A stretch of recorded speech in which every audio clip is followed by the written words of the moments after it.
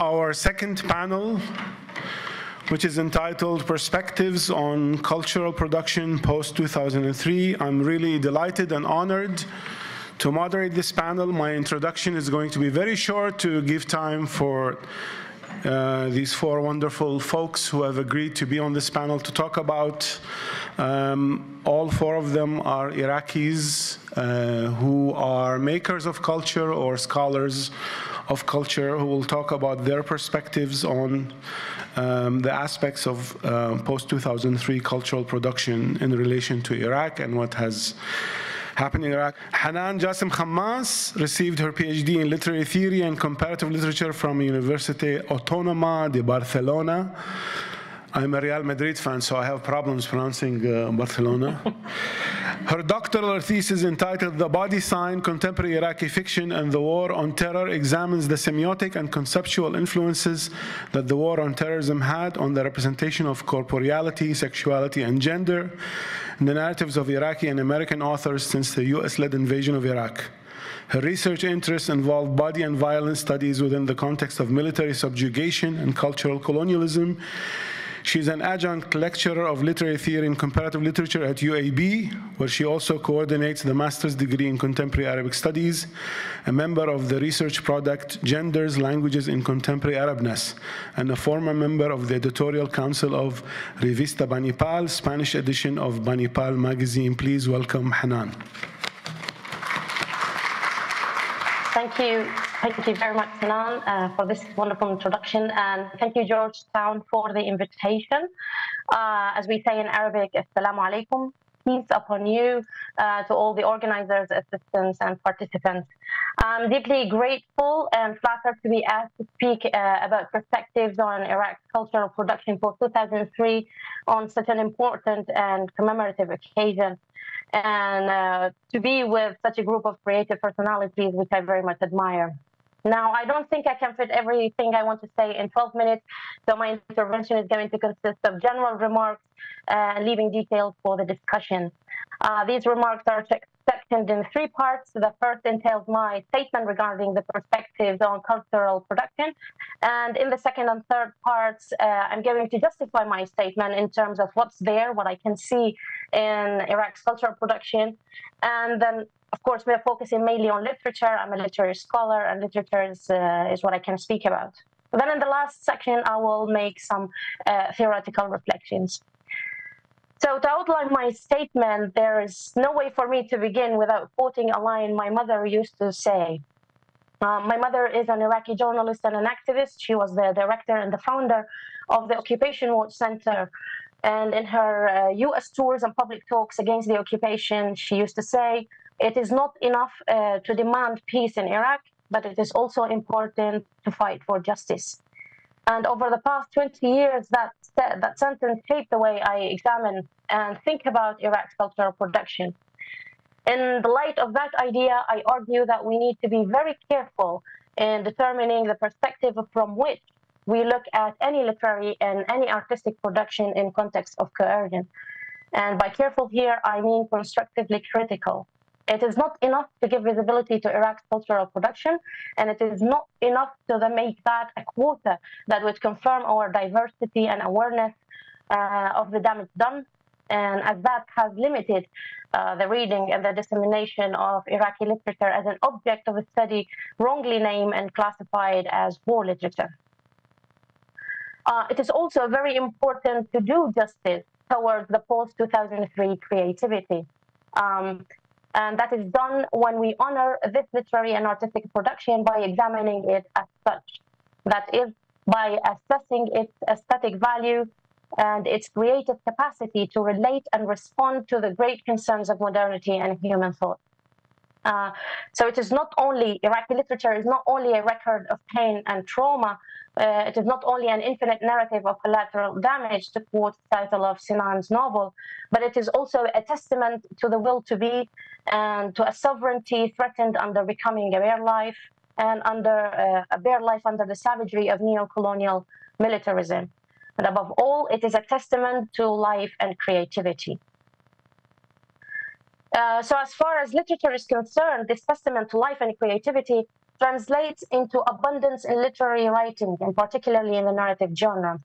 According to the research of the late scholar Najm Abdullah Kadhim, and also the Iraqi author and literary editor Samuel Shamroon, between the years 2003 and the year 2018, there have been more than 700 published fictional works in Iraq. A number, the Shamroon says, that surpasses the ones published in Iraq throughout the entire 20th century. And I would like us to think about that for a minute, and let us not be fooled thinking that this flourishing in literary creativity is a fruit of imported democracy or freedom of speech or prosperity. The tendency towards writing fiction is a shift in the medium that conveys poetical language. Thus, scholar Haytham Bahura shows poetry and short stories have been the predominant genre in Iraq's expressivity. However, Bahura argues, and I here quote, in the face of unimaginable violence and in the collapse of state institutions, fiction has played an important role in narrating the untold experiences of Iraqis during years of war, occupation, and civil conflict. This burden of representation placed on literature is particularly critical in post-2003 Iraq, which has witnessed the dissolution of a coherent national space and a constructed public sphere. The novel intervenes in this context to narrate the intensity of horror of war and its impact on the individual, who has often served in literature as a metaphor of a broken nation. Now, in addition to that, I argue that storytelling has been and still is a major concern of postmodernity.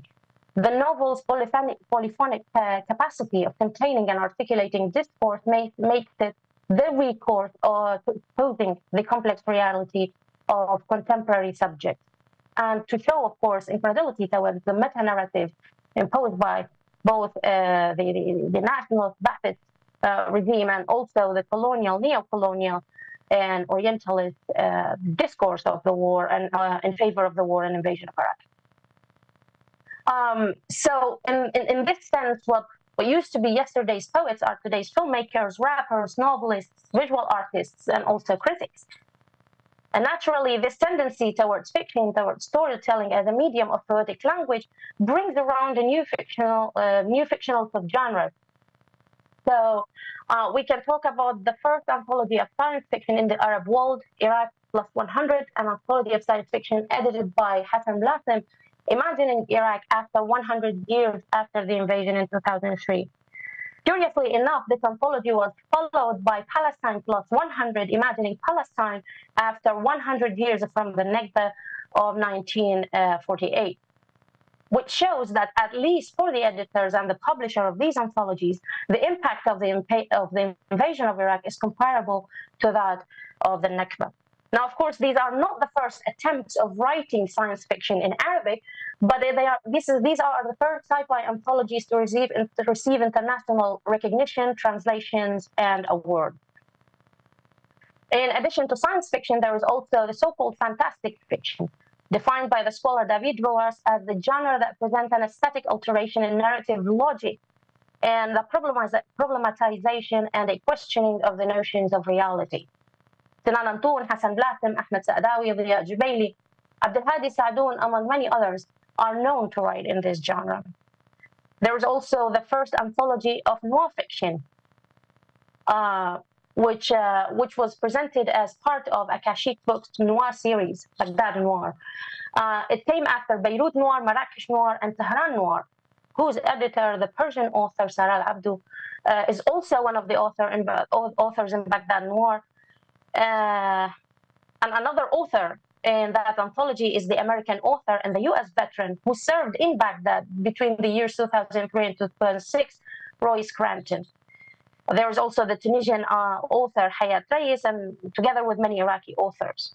And this plural perspective in narrating the city shows how Baghdad is part of the consciousness of its neighbors, visitors, and invaders. All authors of this anthology have lived in Iraq for a period of time, and it shows how Baghdad in these works is the locus of a semiotic cultural dialogue. Professor Haytham Bahura also talks about the genre he termed the post-colonial Gothic, and he defined it as a literary genre expressly concerned with the questions of history and the return to the repressed through dark narrative that staged spectacles of horror through the use of the supernatural, the uncanny, and the monsters. End of quote. Now, other than this glorification in new genres, and of course they are new within the context of Iraqi literature, there is also an increased interest in translating, awarding post-2003 Iraqi fiction. And I'm not going to go through those awarded and translated work, but I want to highlight this interest in promoting post-2003 Iraqi fiction, because this is where we need to be careful.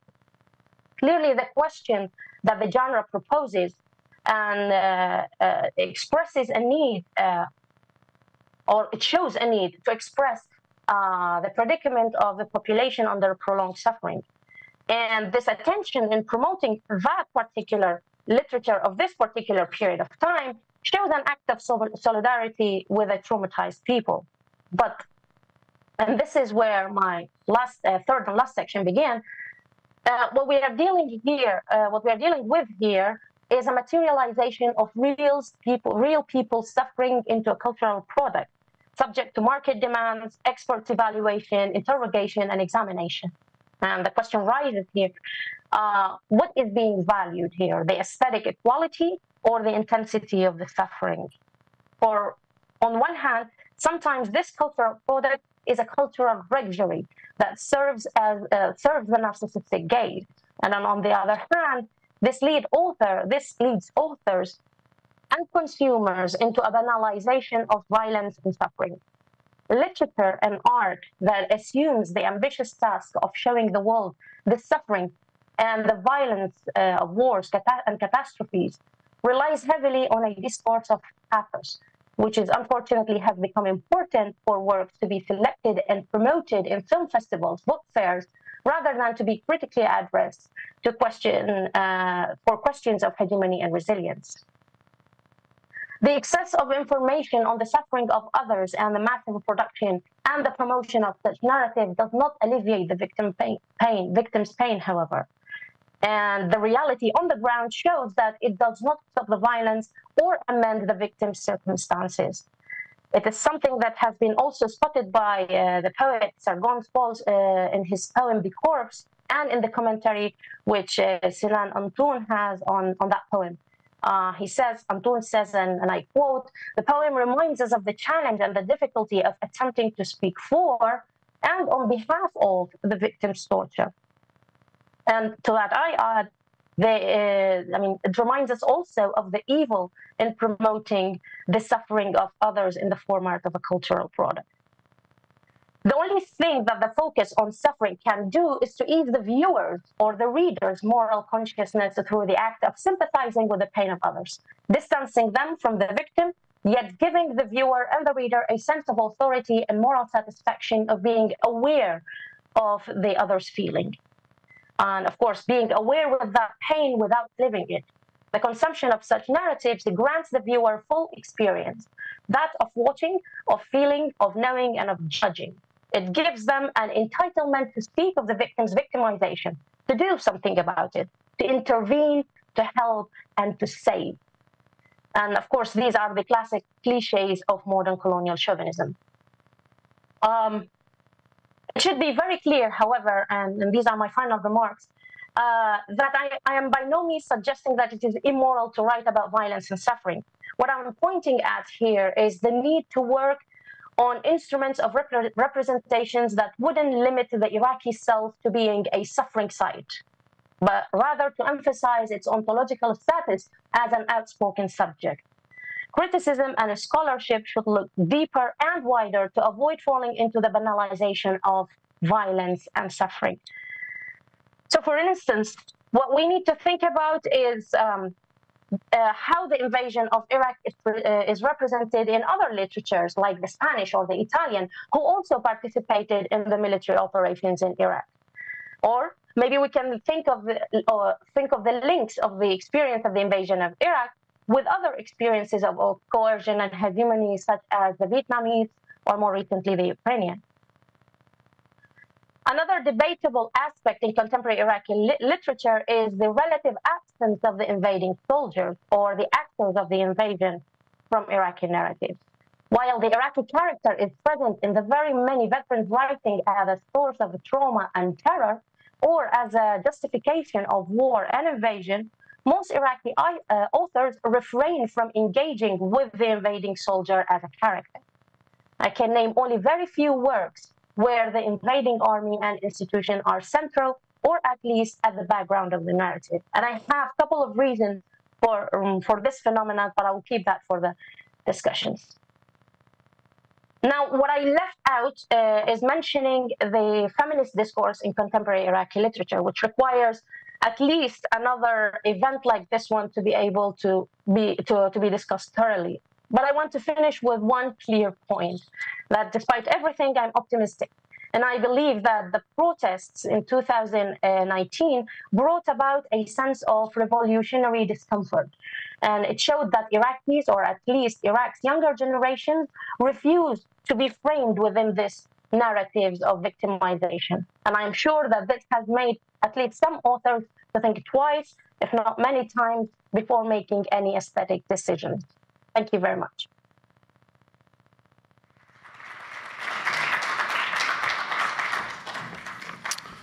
Thank you very much, Hanan. Our next speaker is Lowkey.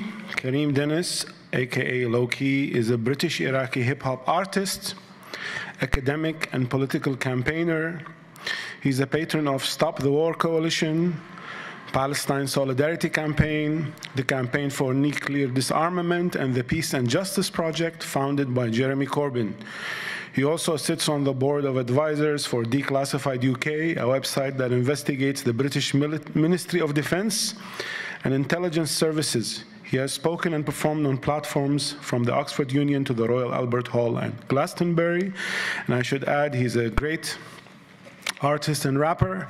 You should follow his work, and he's very active on social media, and you should follow his Twitter account. Thank you, and the floor is yours. Thank you very much, Sinan. What I would like to start with is the wider push of what I'm going to say is going to critically analyze the way the United States attempted to establish an infrastructure in Iraq, which was about the psychological and even cultural manipulation and engineering of the society for particular aims. When we look at the British documents from the revolution in 1920, we see the panic that British civil servants were in about the work of Muhammad Mehdi al-Basir, the blind poet in Iraq, condemning the British occupation. You look at reports of Muhammad Bahr al-Ulum and his work as the people's poet, and the worry that that caused in British administrators. Of course, the work of someone like Aziz Ali and dealing with the technological advancements and the way that that could be integrated into a fight against colonialism.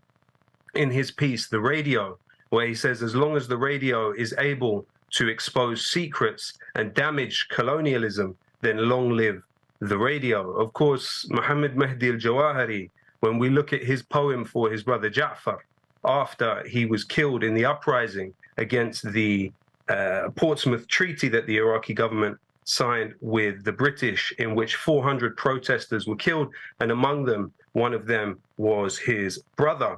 He really lays out, I would say, a skeletal structure of what we're going to look at of what the United States tried to apply to Iraq in terms of perception management. He says, "You went out and composed thousands of articles. The state destroyed our homes and suppressed our writers, and the rotten Thamesians who grip hold of the soul of this nation are treated as dear lovers and close relatives. For these tyrants bestow their bliss upon the white man while leaving the poor brown one confined in the stable.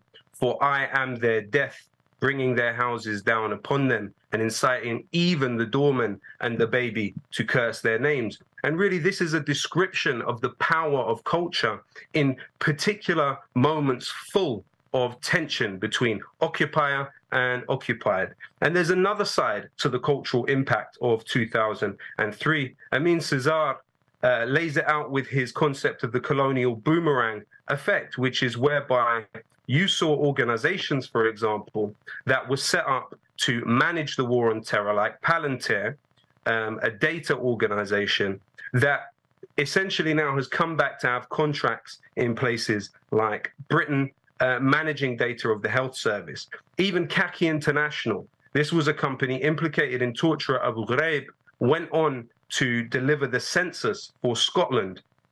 And then you see in US culture the manifestation of the Iraq war with things like computer games, 6 Days in Fallujah, about placing the game player in the position of a US soldier and being part of that horrendous campaign, which started with the occupation of a primary school and ended with the use of white phosphorus and depleted uranium. And then the naming of a US warship after Fallujah, again, the imprint on US culture of the war in Iraq. And Chomsky has made the point that the toxic legacy and cancer rates in Fallujah are actually worse than Hiroshima. Hiroshima saw a 17-fold increase in leukemia, but in Fallujah, they found a 38-fold increase in leukemia. In fact, from Madonna to Lady Gaga to Rihanna, you have seen musicians in the United States use the aesthetics of the occupation of Iraq for music videos.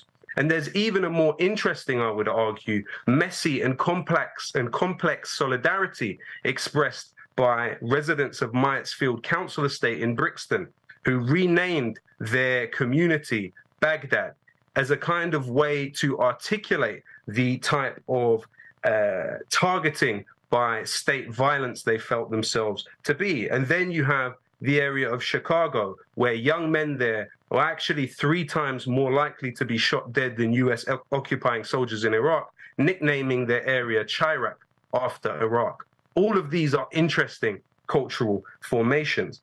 But the lens through which culture is absorbed today is very different from al-Jawahiri's time, for sure. You have 98% of the Iraqi population owning television, 88% of them owning radio. In terms of internet users, 70% of the internet users are between the age of 15 and 34, with 40% of them overall being under 24. Now, 87% of the people in the country absorb their information by watching daily news. Only 47% of them absorb their information by listening to the radio, and 28% only are able to understand the world through reading newspapers. Now, what the United States did at the beginning of the occupation was broadcast onto Iraqi TV from Commando Solo, which was a fleet of converted transport planes that were broadcasting these radio shows and TV shows. This was under the watch of General Tommy R. Franks, the head of the US Central Command.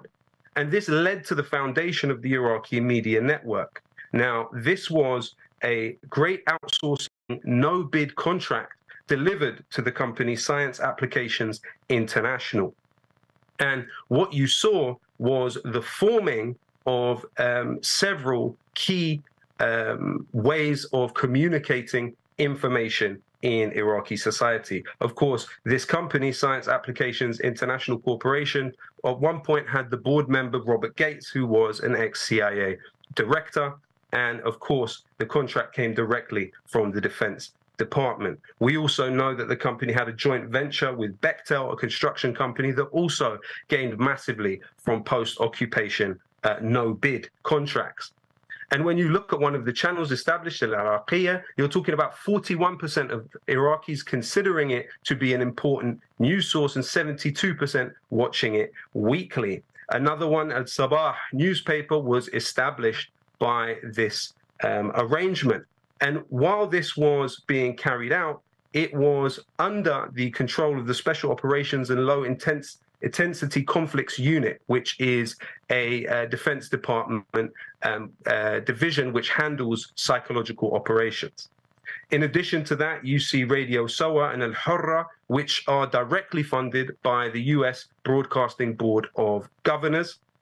And of course, This is, Al-Hurra, for example, is 25% of Iraqis consider it to be the most important news source that they cover, and 55% of the population, I believe, to watch it weekly. And this is what could be defined as soft power and an attempt to form the culture of a society. What we also see is the big three companies that gained off the psychological operations contracts that became available in the first few years of the occupation. One of them, as I mentioned, was Science Applications International Corporation. Another one is Lincoln Group, which was actually led by a British man from Surrey, which established something called Iraq X, which was focused on the creation of strategic public relations and an outreach to target audiences. And this was hundreds of millions of dollars that these companies were awarded. And the focus of this company, the Lincoln Group, was to alter Iraqis' perceptions of the coalition forces. And this was headed and directed by the Information's Operation Task Force in Baghdad and was led by the Lieutenant General John R. Vines. Now, these interesting psychological operations have come under a little bit more scrutiny now, with particularly the Lincoln Group being identified as planting fake news stories in Iraqi media. The Lincoln Group claimed to have connections to 300 Iraqi journalists across the country. And what was even found is that the Lincoln Group had been paying religious scholars in return for assistance with propaganda services. Now, another of the big three is Cy Coleman, which was also part of the psychological operations. It was a subsidiary of L3 Communications at that time. And what has now happened is that L3 Communications transitioned into L3 Technologies, which is today an arms company that brings in tens of billions of dollars per year. We know that the British were also attempting their own psychological operations in the South when they began their occupation by distributing 10,000 copies of El Zaman newspaper, named after the Times in England, which is, of course, well known for its connections with British intelligence services. And the interesting thing about what the occupation did was it established an unregulated space with an unclear social contract. And the unregulated space really allowed for the blossoming economically of particular companies based in Virginia in the United States and other places that led to a transfer of wealth in different directions. But what the United States actually also attempted to do was establish simultaneous to that a strongly regulated environment, both culturally and in a media sense. So what you saw was the CPA as early as June 2003 issuing guidelines for all media outlets in the country and forbidding them from what they would term as incitement against the occupation authority. And you even saw US soldiers raiding the offices of newspapers that were deemed to be in breach of those regulations. So much for democracy. Now, another part of this attempt to essentially engineer the society is what those in US power circles refer to as cultural diplomacy. So you have an organization called American Voices, which actually launched Iraq's first hip-hop academy in 2007. Now, American Voices is, of course, funded by the US Embassy in Iraq. And this was supposed to bring cross-cultural engagement to countries in transition. And according to a spokesman for the organization, Ashley Bright, she said it was a way to, on one hand, change the perception of the US and American culture in that country, and on the other hand, create an inroad for a different type of diplomacy, a cultural diplomacy. And what that led to was in 2013, the first hip-hop dance crew, First Step Iraq, going on tour in the United States. I am not casting any aspersions about people that work for these organizations or have been part of any of these projects. It is it's the need for outlets that creates this ability to warp art. You know, what we're talking about is the warping of art here. When an embassy like the US embassy, which is engaged in the occupation of a country, is funding the art, there has to be a way in which you can critically engage with that and see the power dynamic as having an effect on the art that will be created. And I only actually know about this hip hop project because I was actually mentioned in the article as a rapper that identifies as Iraqi. So hence I was somehow initiated into this process. My existence was used as somewhat an argument to justify these kind of US projects. And then what you've also seen is the US Embassy, through American Voices, run another event for 5 different Iraqi orchestras. And again, this was engaging with 300 of the country's aspiring performers and was promoted as a cross-cultural educational experience, which was completely positive. Now, the question has to be asked in all of this is these are merely skimming the surface of the type of cultural projects that have been established since the occupation. And the question has to be is what are the consequences of these types of initiatives? Now, I was someone that at one point was asked by the British Council to accompany them to Iraq. And I refused this because, you know, the British Council is the cultural propaganda body of the British government. It was established that way. It is previously included on its own websites, BP and BA Systems, as clients of it. Another interesting example of what we are talking about with this this cultural engineering was I put out a song in 2019 in solidarity with the protesters who were facing serious repression.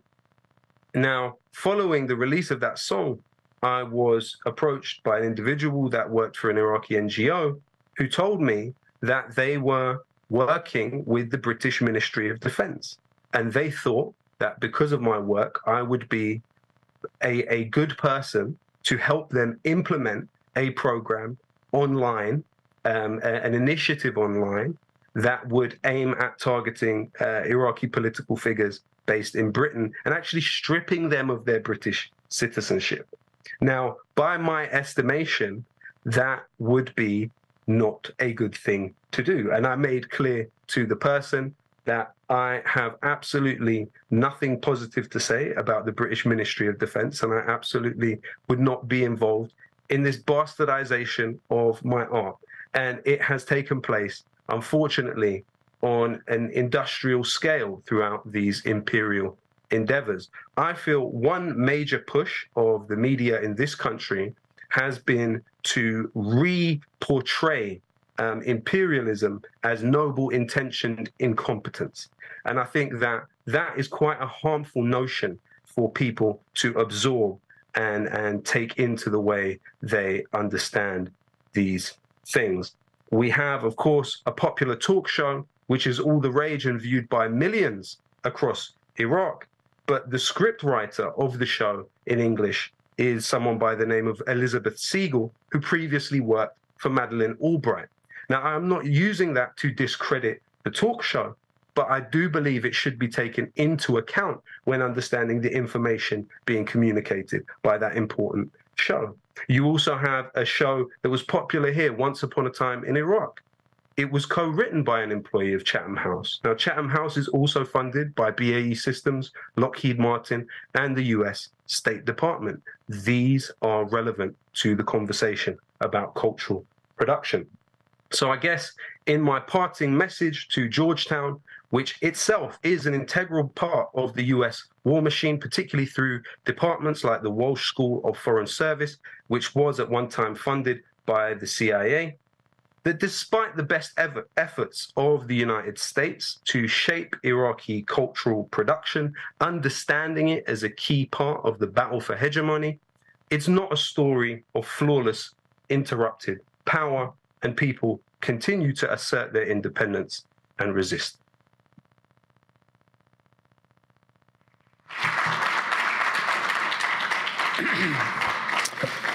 Thank you, Kareem, so much for that rich presentation. Our next speaker is not a stranger to Georgetown. She graduated from the Center for Contemporary Arab Studies, even though she didn't put that in her bio. And I'm proud to say that she was at a point my advisee when she finished an MA at the Gallatin School at New York University. Rijin Sahakian uses writing, teaching, and art making to examine critically the relationship of contemporary art and culture to coalition wars in Iraq. She founded Sada, an arts education initiative for Baghdad-based students, operating from 2010 to 2015 in Baghdad.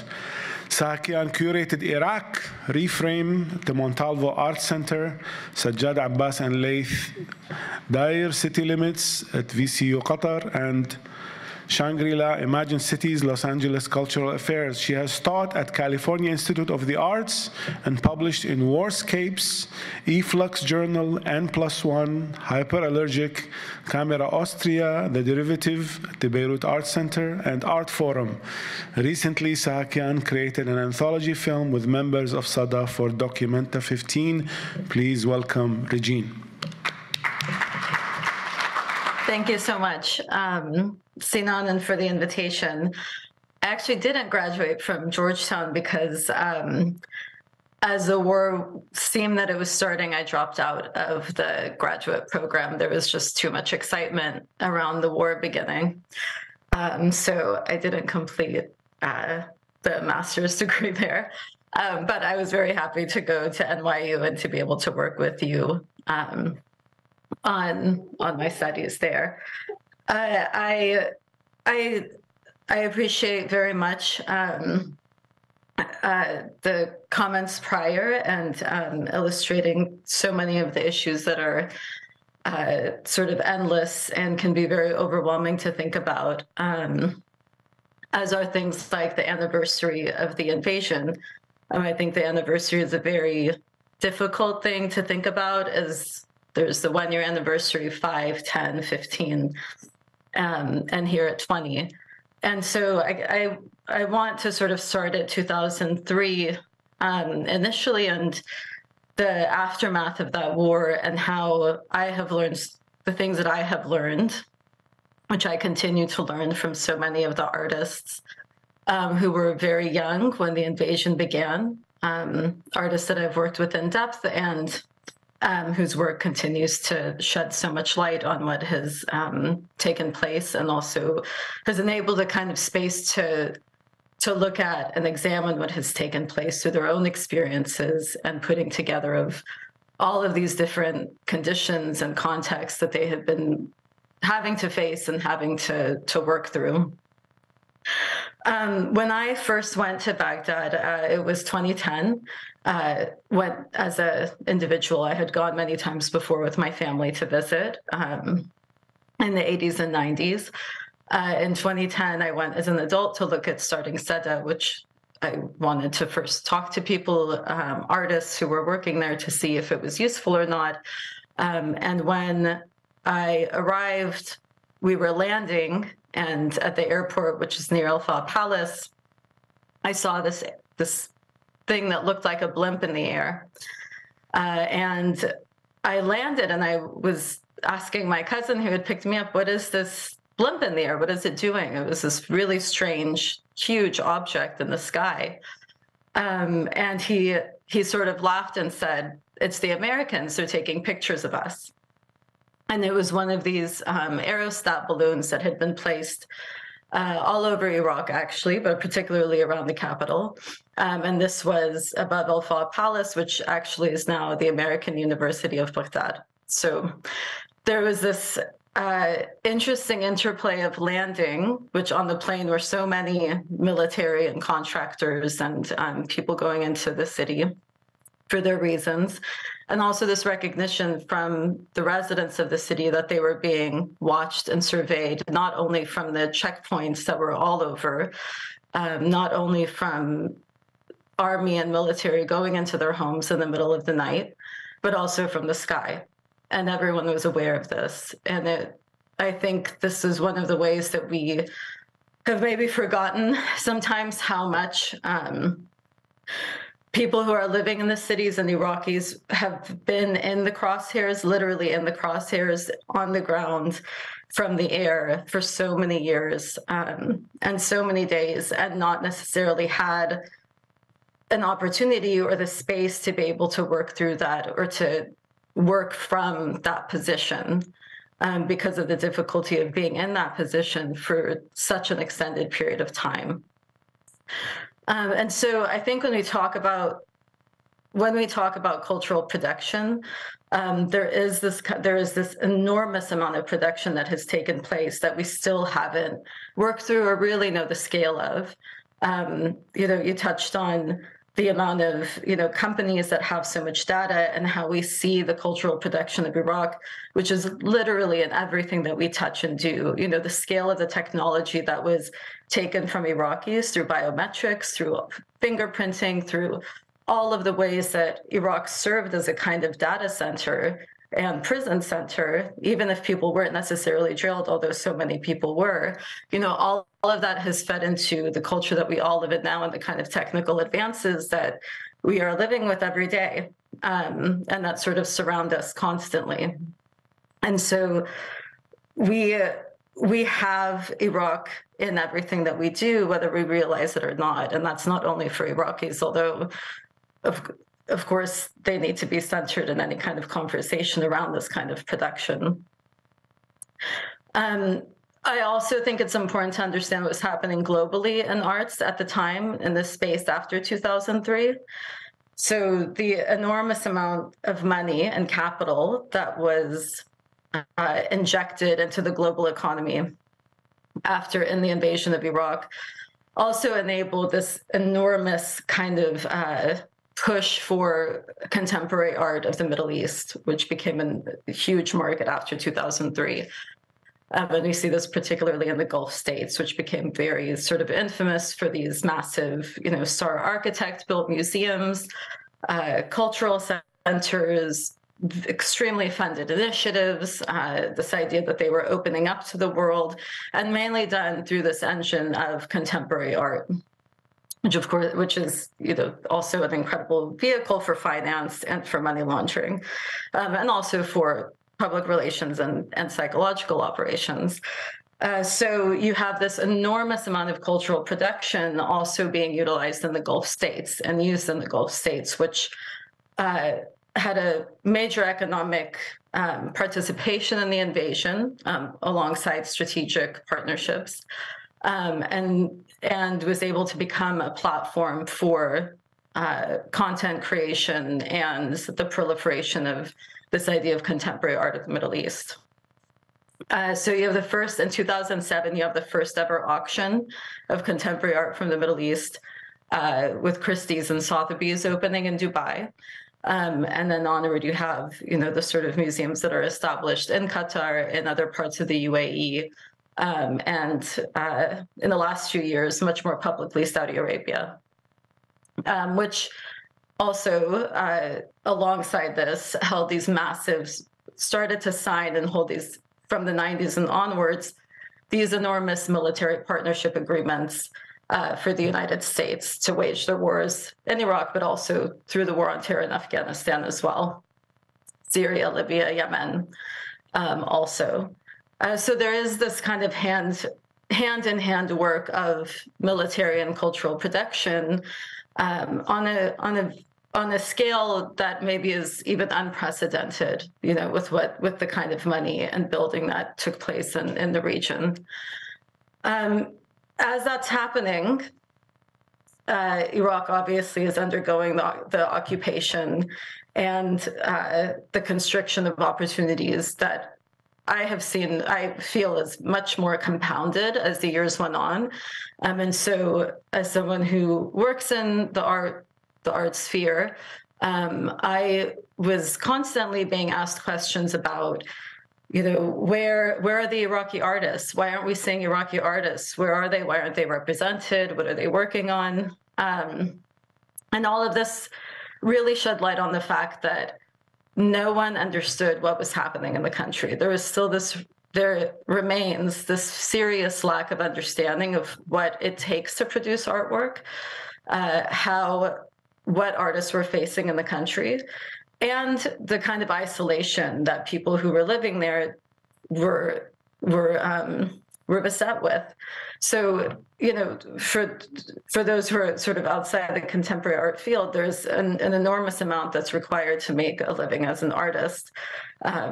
Isolation is probably one of the biggest hindrances to being able to make a life as an artist, because you are not able to be mobile with an Iraqi passport. You are not necessarily able to travel to exhibitions for people to come and see your work, to be able to circulate, or to access mentors, people to critique your work, a kind of practice, a serious program to be involved in, and one of the most basic things, funding and patrons.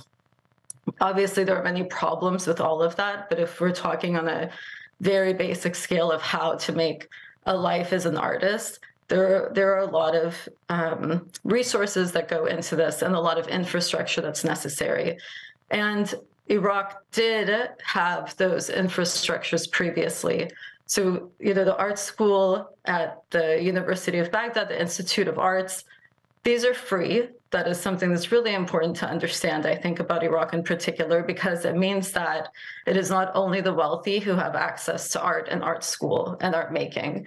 And the tradition of art making and literature and music and just the incredibly rich cultural life that you see in any city in Iraq or area of Iraq is very much threaded, I think, in the kind of arts education, maybe not a formal arts education, but in all of the informal ways that are, I would argue, equally as rich. So while the art schools are full, the impact of the 90s sanctions and the invasion had a very weakened the capacity of the art schools to an enormous degree. So one of the libraries was firebombed. Many theses were lost in that. The huge drain of people that took place, of professors and artists who are now outside of the country and not going back. And the fact that all of these artists were also living in a space where exhibitions weren't taking place anymore. So out of 90 galleries that used to operate, there were 2 that were remaining. And now, and I would say in the years after, the people who are collecting art or funding art are, a lot of the kinds of actors you would imagine, people who were involved in major contracts, in the war, in very corrupt banking and government systems. So there's not a lot of space for artists to be able to create and make and show work.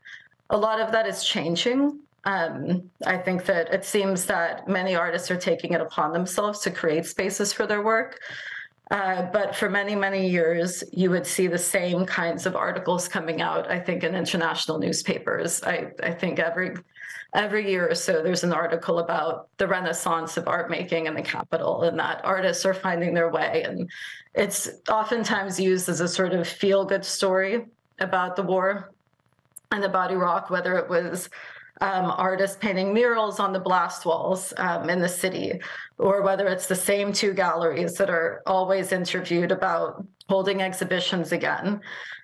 But I would also argue that this is a very short-sighted way to look at progress or to look at support for artists.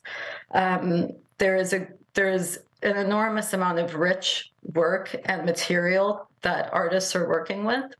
And I think that some of the art that has come out displays the very strong kind of work that is possible and that is being undertaken by many of those artists. But the way that art is also being used needs to be critiqued as well. So, for example, of several major exhibitions that have happened outside of Iraq, we can look at 3 in particular. One was at the Islamic Museum in Doha, Qatar, where there was a large exhibition on Baghdad that was to coincide with the World Cup. So apart from the human rights abuses of the World Cup, which is their own conference, there is an exhibition to go along with it which was on the storied city of Baghdad and its relationship to the Gulf states. I was asked personally to write an essay for the catalog about the people of Baghdad, and the people of after the occupation.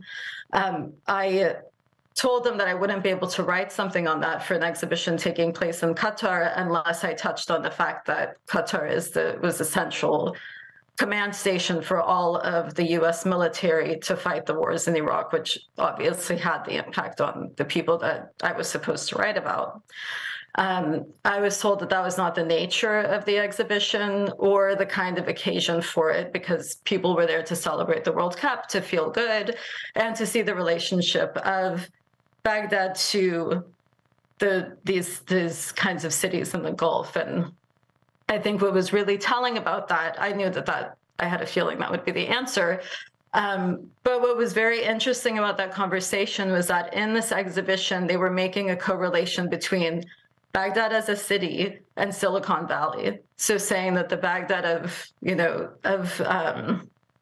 when Baghdad was first being established, it was attracting talent from all over the region, participating in innovation, and really starting to flourish in arts and cultural and technology, and that was how we might know Silicon Valley now.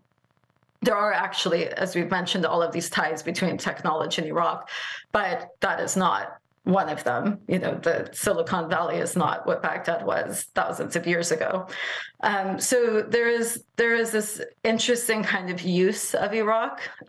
We also saw a kind of instrumentalization of Iraq at MoMA PS1 and their exhibition, which was Theater of Operations, the Iraq Wars, and it was from 1991 to 2011 was their time period. And this was a major exhibition at the museum in New York. I did write an essay for that. And when we arrived at the museum to discuss some of the issues with the leadership at the museum, because MoMA PS1, we found out the head of the board, Leon Black, major hedge fund owner of a company, owned and acquired Constellus, which acquired the company formerly known as Blackwater, and now known as Academy, and a number of other mercenary groups. So they were in operation at the time of the exhibition. This was November of 2019. They were in operation in Baghdad and actively recruiting from all over the world for soldiers, particularly former military, to do work in Iraq and elsewhere. It's an international group. So two artists, two young Iraqi artists that were involved in the show, Ali Ayal and Ali Yas, wanted to protest this, along with several other people who were involved in the exhibition, myself included, Janan Al-Ani and others. And so the artist Janan Al-Ani. And so we spoke to the curators about this, the fact that he was on the board, and we were basically told that this was not an issue, that this board member was not involved so much in MoMA PS1, just at the MoMA.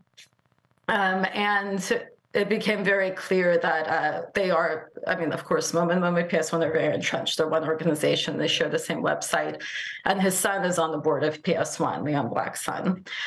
Anyhow, this show, which was, again, a major show on the last day of its closing, Ali Yas, an artist who left Iraq as a refugee and is currently based in Berlin, organized a protest with members of the New School in New York from Berlin, where he was based. And the idea was, on the last day of the show, that the protesters would come in who had observers, legal observers with them, to tear replicas of his work in protest, and Ali would say a few words from and be sort of present in the space digitally. On that morning, his work was removed by the museum because they understood that there would be a protest at the museum. And when the protesters came in, the NYPD was called to the museum.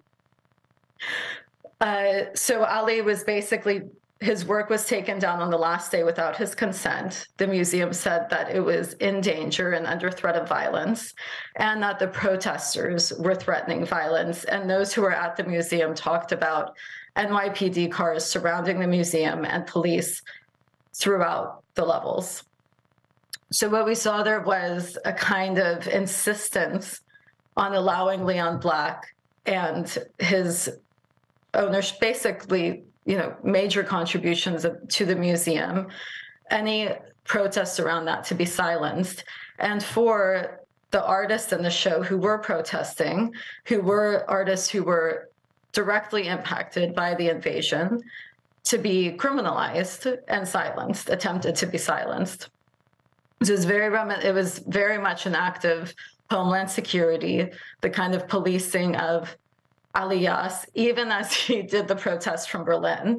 So you can see the kind of sort of authority that was used to bring in and try to crush any kind of protest around the exhibition. Leon Black did eventually step down, but he was forced to step down because it became public that he had a connection to Jeffrey Epstein. So the problems with Leon Black weren't that he was in charge, or it wasn't that he had ownership of military committing violence in Iraq and elsewhere, but that he had a relationship to, a pedophile. Obviously, both are incredibly wrong, but it was very, it shows something. I think it very much demonstrates the lack of care or seriousness with which violence in Iraq is met with. I would also note that at MoMA, they had a whole exhibition on protests within the museum. So protest is something that they supposedly celebrate, that they encourage, that is very much done. But when it came to Iraq and the young artists there questioning the authority of the museum and of its leadership, there was no tolerance for that. And then the final exhibition that was the most recent was the Berlin Biennale, where three young artists, Laith Karim, Ra'ad Mutar, and Sajjad Abbas, whose works are very much connected to Iraq, connected to the events that they underwent as young artists living and working there, and that are very political, were put in context and in relationship to an artwork by an older French artist, which is basically enormous blown-up images from Abu Ghraib. When we protested that work being put in relation, we were basically told that we were using identity politics and that there was too much of an emotional connection that we had to Iraq to be able to see clearly that there was no issue with this, and that showing these images was very important. I have to sort of point out that these were nothing additional was done to these images than what we have seen. They were just large, life-size, blown-up images of Iraqi men, the pictures that we know of being raped, tortured, murdered, who were corpses in life-size, and juxtaposed with the Iraqi artist's work without any of our consent or knowledge. I would also note that this was a massive biennale with many, many artists who work on different notions of politics and their artwork. And it was only when we saw those images in juxtaposition with the work that there was a protest and that there was any kind of critique of it, as well as reviews of the Berlinale. There were a number of people who noted there was an uncomfortable piece, but no one that said, this is not acceptable, or this should be taken down, or why are images of torture being used as an artwork and authored by an artist in this way. So there still remains I think not just in the United States or even in UK, these main leaders of the coalition, but also internationally, a real lack of recognition of Iraqi agency, the rights of Iraqis, and the sense that there will be protests and there will be organizing around these kinds of issues and how they are and aren't sort of honored or recognized. And then I just want to end with something that Sarah Manoff, who's a young artist, was a young artist that I worked with. She's now living in Turkey. She had to leave when Daesh was encroaching into Iraq. And I just want to say something that she said, because she speaks to something that I heard very, very often. And I think because none of us are in Iraq right now, it's important to hear her words. She says, for my generation, it wasn't a hard year or two. All the years were hard. When I was little, it was the Iran-Iraq War, then the first Gulf War. I remember wanting to go to the University of Art during the time of sanctions and thinking about how much it costs to ride the bus. Then in 2003, it became even harder. There was so much killing. I had a classmate who played the guitar. When the Americans first came, the soldiers thought he was carrying a gun, and they shot him. That was my first memory from that school. So I knew we were all targets, and we might all die at any moment. The problems got bigger and bigger. 2006, 2007, so much killing. No film can carry how bad it was. Nothing can. You'd wake up in the morning and go outside and see bodies on the street. Those who lived before us only lived with a dictator. They didn't see the death the way we did. I don't know if anyone has. Every week I would see at least 2 or 3 dead. Neighbors, others dead. If you see that every week, how do you make art? Then by the time I finished my master's degree, all the corruption and the Islamic State. At one point, the university closed because they said we were going to be targets because we were artists. If you live all of this, I don't think you can make art or really live. So we all wanted to leave. Thank you, Rijin.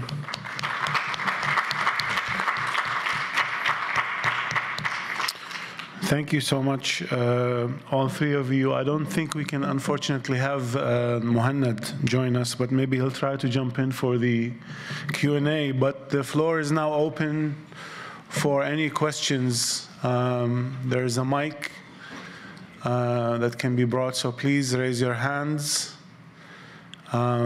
if you have any questions for the 3 panelists.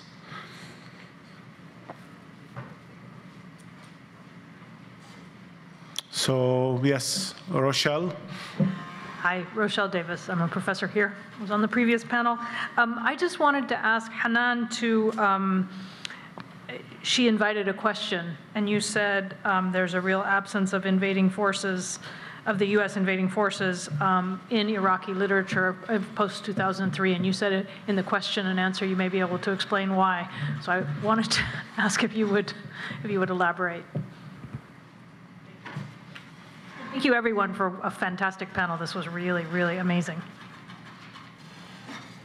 Thank you very much, Rochelle. Yes, that's right.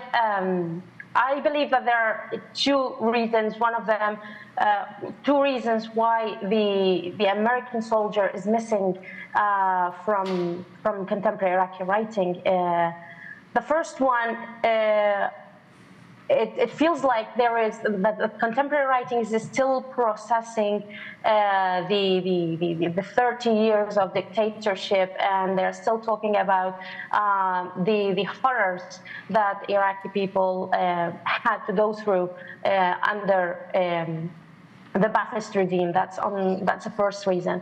The second reason, I believe that they don't want to make a political statement. They are shy of making political statement regarding the invasion, because this is something that has been said before. Many authors are writing to be translated, and they are looking for American and Spanish and British readership, and they don't want to offend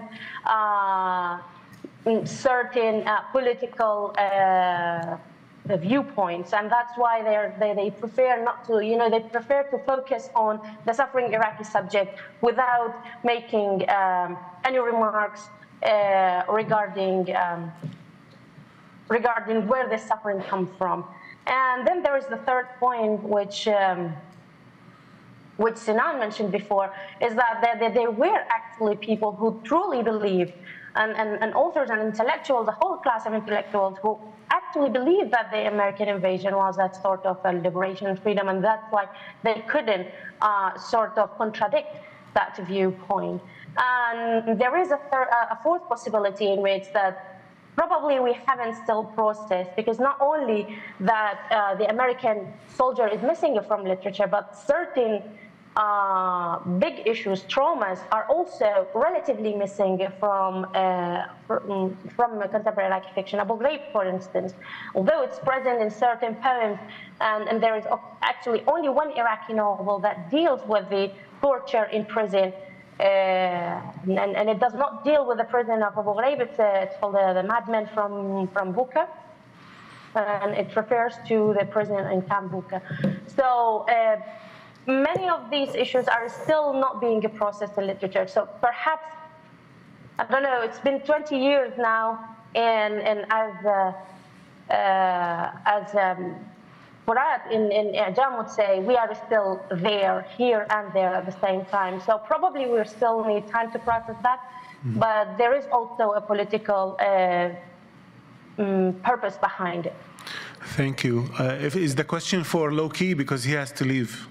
Okay, go ahead. Perfect. Armand Sadri, previous panel, also thank you for just an absolutely phenomenal collection of thoughts. I'm going to be a cheater and ask two questions. First one to Lowkey. I'll fumble through it, but to what extent do you receive queries and questions from artists who are inspired by your work and are trying to navigate political compromise? You've touched on a number of them through your talk, of basically the kind of constraints that you have of the ways where funding comes from to produce art. And so, how do you navigate those compromises? And I'm asking it in the form of how do you give that advice to up and coming artists as they're trying to, squeak out some money here or there, or opportunities here or there, just to get their work out there. The second question is to Rijin. Hi, Rijin. Great to see you. Wonderful, amazing work. You identified 3 shows at the end that are in completely different settings: Doha, Berlin, New York. And each show had a different political issue, right? The first one had to do with the government, essentially. Doha, Berlin had to do with Iraqi bodies and brown bodies and the way they're portrayed. And in New York, it was about corporate money. So the question I have is, to what extent do you see, as much as these are kind of 3 different issues, where you see the kind of the commonalities across the 3 when it comes to the treatment of Iraqi art, and if there's been any more fallout from the Berlin petition that you wonderfully put together, you and your colleagues put together, any more, that kind of half-assed apology that you got from the organizers, has there been more, fallout from that, or recognition that they were just kind of utterly in the wrong, or it's blinders? Thank you again for this wonderful, wonderful panel. Thank you. I will deal with the question first. Thank you very much, Omar, for your kind words and the very interesting question. I do think it is a balancing act. I've also been fortunate in several important ways. One of them is that I was able to release music at a time where algorithmically the internet was not so ideologically slanted. Amazing. And what I mean by that is 2008 to 2016, you really had the space for things to organically grow. Now, with something called Project Owl, which was implemented by Google in 2017, what you saw was particularly anti-war sources of news and information, and art also, receive a kind of algorithmic discrimination.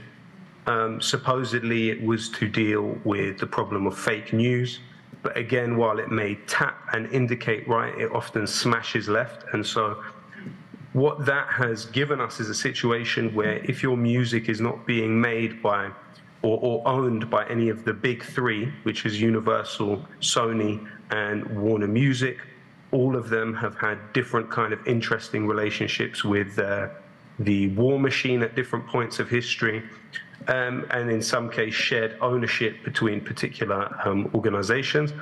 That means that the parameters of artistic possibility, and they say siyasa fan al-mumkin, and I always felt that art was like fan al-mustahil, and we were able to really express these things, that through politics there's just a glass ceiling that certain things can't be achieved. You know, for instance, again, it's not widely known, but I was fortunate enough in 2009, before my music became more explicitly political, to receive a performing arts grant from the BBC. Now, of course, that's not something that the BBC admits to now really publicly, or something that would ever be received well in the right-wing news in this country, but it did happen. So some of that earlier music was basically funded by the BBC at that time.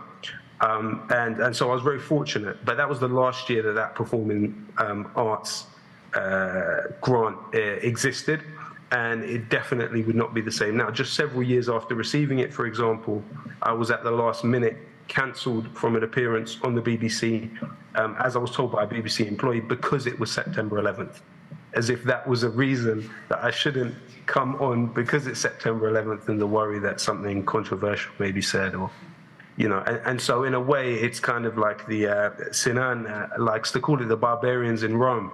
Mm-hmm. I think that those who are associated with the war on terror within the metropoles of these imperial projects kind of became an extension of what was happening in those reaches of imperial power, and a lot of our dealing with the public sector became wrapped up in that kind of stuff.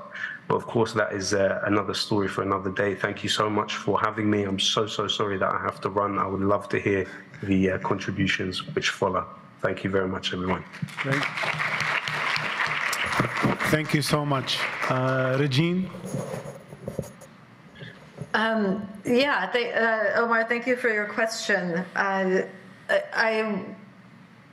would say that the commonality between the three is that what the wars did for so long seems to have made it appropriate, seeming, or permissible to continue the exploitation of Iraqis and the history of Iraq, the politics of Iraq, the artists, and even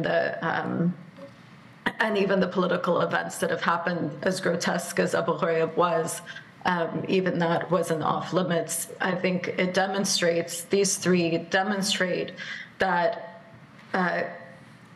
issues that would not be permissible in these major museums are permissible because they deal with Iraq. And that is something that I think needs to be addressed. Because there is further organizing that's necessary to sort of work through some of that and to sort of fight against it or put pressure when it happens. It was actually very amazing to see how many people signed the letter once it became open. And one thing that came out of it, I think, is that it is not that there are many people who recognize the issues with exploiting Abu Ghraib and the way that it was done through this work and through this project. And there were very interesting interventions, particularly by Black writers and critics who have, for many historically parallel and even more obviously more extensive reasons, understand what it means understand how many issues are involved with consuming bodies this way, consuming a kind of politics this way, and with institutional critique, which is very, very, very important. And I think it's something that Iraqis haven't dealt with so overtly, because for a long time there was a hesitation to involve Iraq in shows as a kind of organizing idea. And when there was a decision to do that, we see the problems that arise within it, because it is still not seen as a accurate kind of history and a historic event that needs to be treated as such. So there is a kind of way of excusing it through curatorial subjectivity and an idea that it's, this is what's permissible by the curators or the artists, and so it sort of can make it okay. But there is a real event underneath this. For MoMA PS1, Theater of Operations, these are real historic events that have to be considered and explored in a responsible way, particularly if you have profiteers from those wars that are funding the museum it's being held at. Same with Doha and with the Berlin Biennale. Obviously, Abu Ghraib was a very real event that you then, you have to grapple with some of the issues around an artist using those images and then attaching themselves as an author to them. And I should add that none of the living individuals that were present in those Abu Ghraib photographs that were exhibited in Berlin were notified of the fact that they were going to be used this way. This show, that show and work was also shown in Geneva, previously, and in Paris. I didn't realize that until I saw them in Berlin, but I think it is it also demonstrates to us how little this is seen as something that is shared. It's so little this concern is shared by major audiences who are seeing this work, and that we the artists in the show were the ones who then saw it and had to take some sort of action around it. But I think the hope is that the more that we become aware of this, and that others will also begin to recognize that this is not material or fodder for individual artist authorship without permission of the victims, or for those people who were victims of torture, victims of sexual assault, or the families who are dealing with the murders of their loved ones. Thank you, Rijin. Any other questions from the audience? Is there one?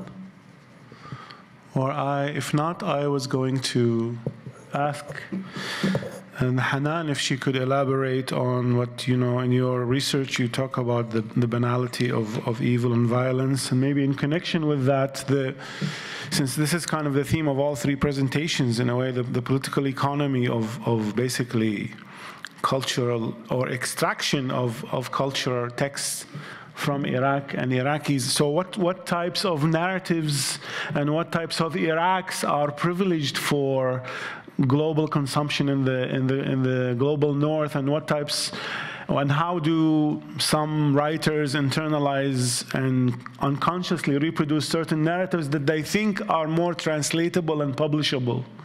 What types of Iraqs are they reproducing? A friend of mine invented a term of the wound literature, and it's the literature that speaks of this crisis that a nation goes through. So the Iraq that are translatable or the one Susan Sontag mentioned something in her article about Abu Ghraib regarding the torture of others, is that the only incident that anyone would identify Iraq with would be the incident of Abu Ghraib. And I get the feeling that the only incident that any Iraqi author would be translated or awarded for would be the author who would focus on that Iraqi suffering, on that Iraqi annihilated body, annihilated subject. And that's on one hand, and on the other hand, there is this recurrent use of images that focus on violence and the annihilation of bodies. So these are the scenes that depict the Iraqi suffering, which is true, which is real, but at the same time they deprive the Iraqi subject from its voice. It is a defeated subject. And I think that we need to focus on the other kind of narratives, the narratives that restore that voice to the Iraqi subject, and not focusing on it as a site of suffering. Thank you so much. Any other questions? Let me see if we have any questions from the online. Some of the questions for Lowkey, but he's no longer on the screen, and I don't think we have Muhannad with us. I should say just on behalf of Muhannad, although I'm claiming to speak on behalf of another Iraqi, but some of the problematics that came through in this panel really is the demands of the global networks and this issue that Lowkey brought up, which is how a lot of these texts are co-written by non-Iraqis, and you can tell right away. And I must say that Muhannad's film in a way tries, because there were questions to Lowkey, and the question that comes up is how then and I think a question extends beyond Iraq, how do writers and makers of culture and artists navigate this very complicated network and not compromise their work when obviously there are all of these demands and it's so difficult, and there are certain constraints and subject positions that allow some to enter more than others. And his film really manages, I think, to strike a balance between giving voice to Iraqi subjects and not avoiding violence, but also showing the effects of the occupation. I mean, what came through is, sadly, I have to quote Fuad Ajami, but in his description of the invasion of Iraq, he said the acquisition of Iraq. But in so many of the details and the statistics we hear, it's about this corporate extractivism, really, if you think of it. And then there is so much talk about we lost the war in this country, but there are reports out there about how so many of the folks who called for the war actually are benefiting and reaping benefits through their connections with all of these corporations. But the issue of the internalization of colonial and mentality and colonized minds, which Lowkey showed how it's actually very organized, is that on social media, a lot of Iraqi writers and journalists, until 10 years ago, were insisting on using the term tahrir. If you go back to Facebook, you'll see that there are debates telling people, you know, how can you call it tahrir? So there's all this terminology, or they would call it taghyir, just change also. This also takes out who actually effectuated this change.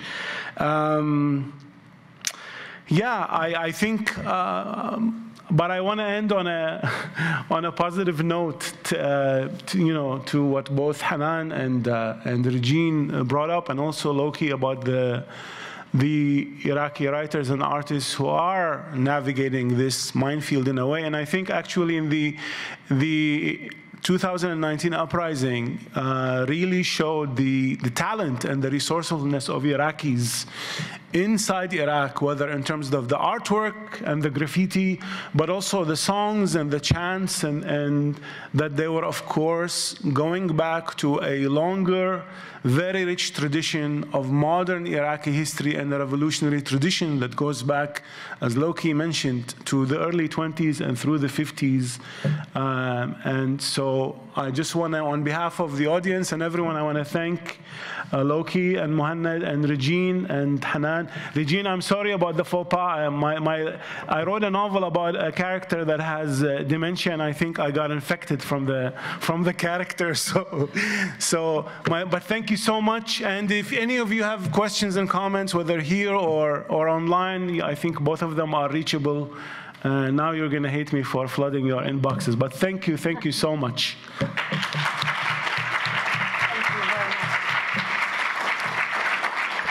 And I want to thank Coco, of course, and the technical team, because they had to navigate all kinds of complexities for this. But I think now it's time for lunch. Sorry, we can't send you electronic meals.